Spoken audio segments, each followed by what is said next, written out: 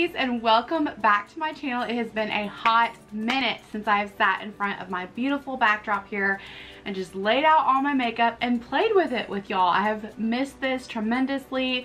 I've been doing the vlog style videos more recently and I do love those, but I got back to my roots today, back to my passion, and I had so much fun with it. So welcome back, or welcome if you're visiting for the first time. My name is Jen and my channel is all things makeup, beauty, realness, motherhood, day in the life, craziness, trying to keep it real as possible and loving on y'all in the process. So thank you so much for tuning in. It means the world to me.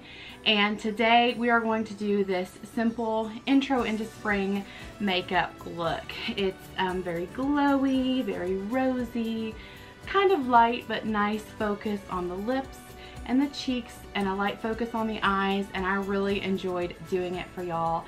And that's one of the reasons, honestly, I haven't done makeup videos in a while, is because my products are so tried and true. Like when I say I love them, I genuinely do. So I use them over and over again to where people are like, girl, show us some variety. So you will see a lot of products that you've seen before, but you'll see a few new featured items, and I hope y'all enjoy. It's going to be voiceover, so it's not so lengthy, but yeah, buckle up y'all and let's get started.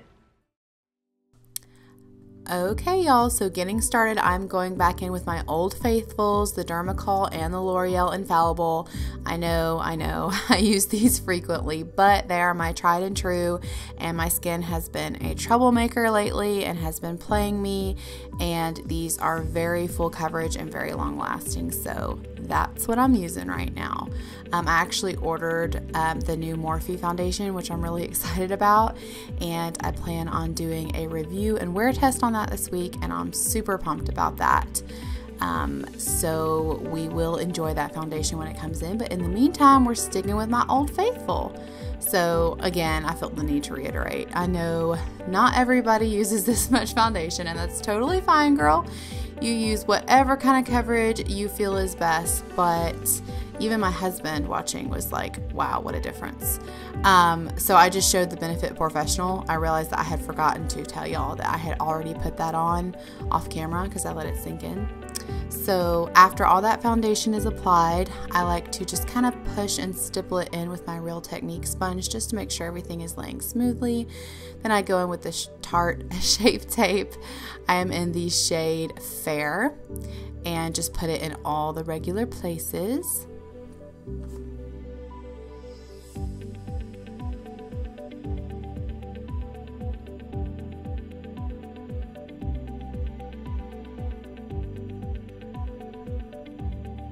And then of course I always set my concealer with this Wet n Wild contour kit.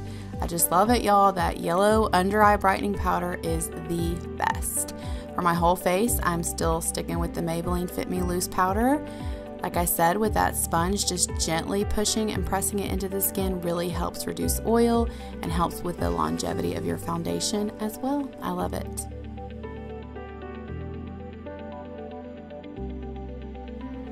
And now moving on to brows, we are using the L'Oreal Brow Stylist Shape and Fill.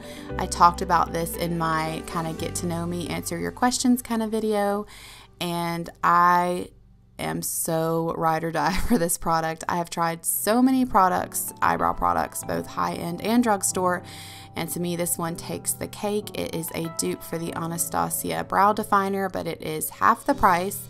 It's got just the right amount of waxiness to adhere to your natural brow hair, but it's not so much to where it looks unnatural, and I really just love it, y'all. It takes a minute because brows are not that interesting to do or to watch, and you have to make sure they're symmetrical and they look as natural as possible. And I actually like to, when I'm done getting everything just right, I actually like to buff them out a little bit with a big powder brush. It sounds silly, but it helps diffuse them ever so slightly, make them look more natural. Okay, now it is time to contour, which is one of my favorite parts of the makeup application process. I just love it. I feel like it brings your cheeks to life. I'm using the Hoola bronzer by Benefit. I love it. It's just an oldie but a goodie. And I do like to take it up to my forehead as well. brings the whole look together, I think. And we're going to do a little nose contour today because I'm in the mood. I actually showed that on my very first video, and I love it. I think it just completes the look. It makes you feel a little bit more jazzy if you're in the mood. And I went ahead and added the little highlight exclamation point down the center of the nose while I was at it. Really brings definition and just slims out the nose if that's your thing. Went ahead and highlighted the brow bone and the inner corner while I was at it. So now that we are nice and contoured, I want to go in with a little bit of bronzer. This is the Rimmel bronzer. I don't do this every time. I typically just do contour or bronzer, but we are doing a spring makeup and we want to look sunny and warm and bronzed. So I just went back over those areas with a little bit of bronzer. Now we're going to do blush. This is the Becca Split Pan in the shade Pamplemousse. I love it. Nice, rosy, bring the cheeks to life. And for highlight, y'all, I can't help myself. Jeffree Star Sarcophagus. I love it. I can't stay away. I mean, it's gorgeous. I will use a different highlighter next time, I promise. But in the meantime, I love it. And now it is time for eyes, and we are using the Jaclyn Hill X Morphe Vault Collection, the Bling Boss palette, and I am first going in with the shade Rockstar. It is a really pretty, warm, kind of eggplant color. I absolutely love it. Almost all the shades in this particular palette are purple themed, which is great because I have green eyes, and purple really accentuates green. And as you can see, I just put that one Rockstar color all throughout the crease and then went in and buffed it out with a big fat brush. And we are going to go in with some winged liner, and I wanted to show y'all something today and try to keep it as real as possible and show that everybody makes mistakes. I was going for a winged liner and it wasn't working out, y'all. I struggle with a winged liner anyway, even when I'm not filming myself and I'm not holding a wonky mirror up with a sticker still showing on the back on it. And when you are filming yourself and trying to get at a certain angle, I was riding the struggle bus. So no worries, there is a solution for that. It wasn't looking too hot, so I just took a little small definer brush and a little baby bit of black shadow, and I just buffed out that line. Made it a little bit smokier. I didn't do the wing today, but that's okay. I didn't beat myself up over it. And it actually made my lash line look a little bit thicker in the process.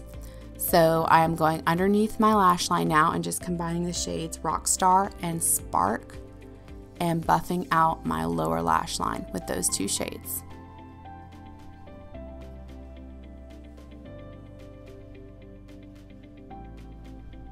And now we are going in with mascara. It's the same ones I used last time, but I love them.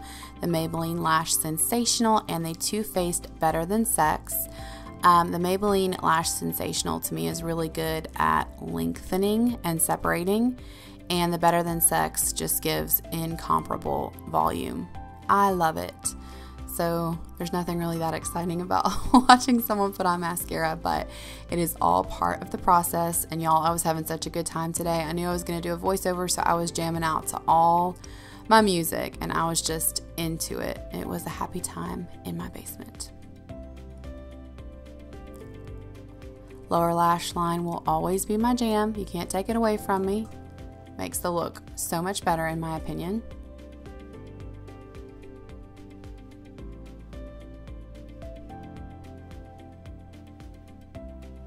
And just going in with the Better Than Sex now to complete the eyes. Wanted to show y'all a little tip that I learned just in case you didn't know. Sometimes when you're applying mascara and you get what's called like mascara freckles, where it transfers a place you don't want it, like randomly on your eyelid or beneath your lower lash line, get yourself a Q-tip. Wait a good 30 seconds to like a minute. Let it dry, get yourself a Q-tip, and it will come off like a magic eraser. It's amazing. And we have now arrived to lips. I am going to line my lips. I don't do it every single time. I kind of have to be in the mood, but today I was in the mood because I knew I was using a liquid lippy and I wanted a really nice precise line. So I am using the Jordana lip pencil in the shade Baby Berry, and I am going in with the Maybelline Vivid Matte Liquid in the shade Berry Boost on my lips. I really like this formula for anyone who's curious. It is kind of just like a high pigmented, not overly glossy, long-lasting gloss, if that makes sense.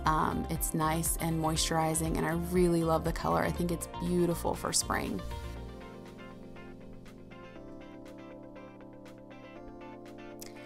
Okay, now that that lippy is on as good as it's gonna get, what I like to do is take my Real Techniques sponge again, because I get so oily so quickly, and just kind of pat everything out, random stray hair there, and just make sure everything's in its place. And then I will take that yellow powder shade one more time and just ever so slightly touch up under my eyes, because sometimes the shadow can fall down, and that just freshens the look back up.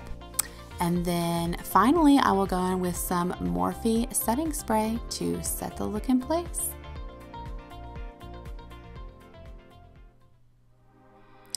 And this is the finished look. Thank y'all so much for watching. I'll see you in the next one.